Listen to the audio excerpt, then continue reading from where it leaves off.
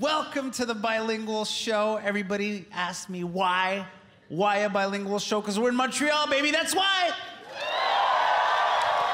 It's the only city in the world where you'll run into a Greek guy in Parc and he'll talk to you in 3 languages in the same sentence.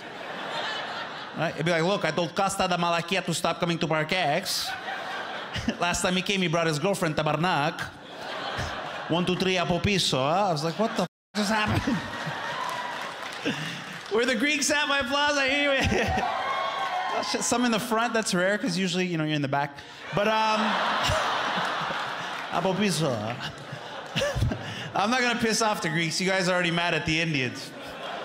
We kicked you out of Parc X. You get out! You go to Shamadi.